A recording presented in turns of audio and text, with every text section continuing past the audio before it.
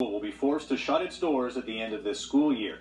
But determined to go out with a bang and not with a whimper, the current faculty deciding to hold one final homecoming this weekend, giving alumni one last chance to say goodbye. Global Sean Knox was on hand and brings us this story. That's our principal there. She was awful nice. The teachers and all the friendships that I've made and all the sports that I had done throughout the years and winning trophies and plaques and representing Robert Usher. Just spending time with friends and that, just hanging out basically. My brother's in grade 12 right now at Usher, so I think just the whole closing is really hard for our family.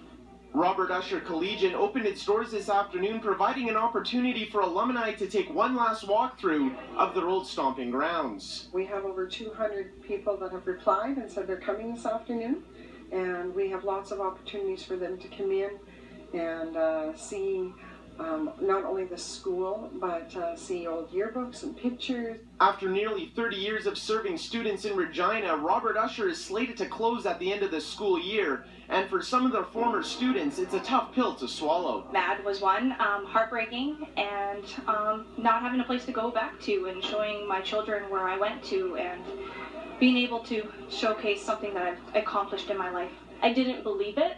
I thought that maybe it was in the future thoughts.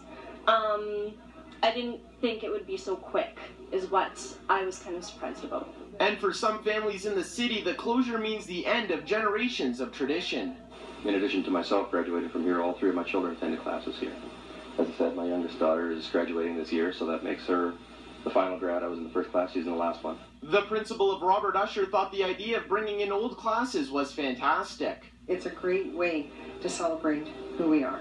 Former students couldn't agree with her more. It's a good thing that somebody thought to do this anyway, so it gives a little bit of closure to those of us that had a type at school. Sean Knox, Global News.